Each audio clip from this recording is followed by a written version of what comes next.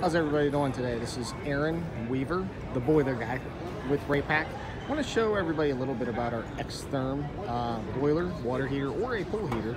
In this configuration, it is a boiler. Most people don't understand, they're mystified, like this magic box that we got in the back, and what are we doing with the piping and the pumping? And well, I'm gonna make it simple because I get this question a lot. So, in the middle, right here, in the main central part of the boiler, we have a copper primary heat exchanger. Then right here, you can see we have a stainless steel secondary heat exchanger. Now, it's very simple.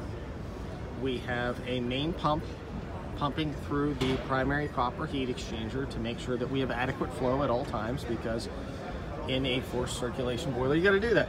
Otherwise, you scale the tubes up and it gets destroyed. So, and then what we also have in here is a set of twin variable speed pumps.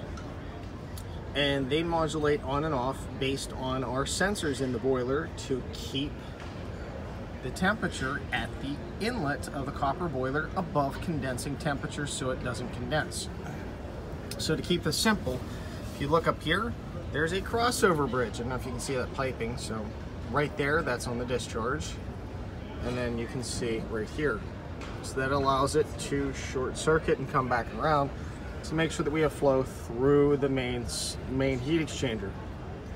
Then the injector pumps are right here. So it's the equivalent of having almost like an H bridge or a second primary secondary pumping system within the boiler.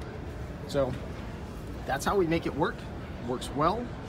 I have a system near my house. It's been 60-degree ground source heat pump loop. It's been in there 3 years now, and it's working just fine. So thanks for spending a little bit of time with Aaron Weaver, the boiler guy with Raypak. Thanks.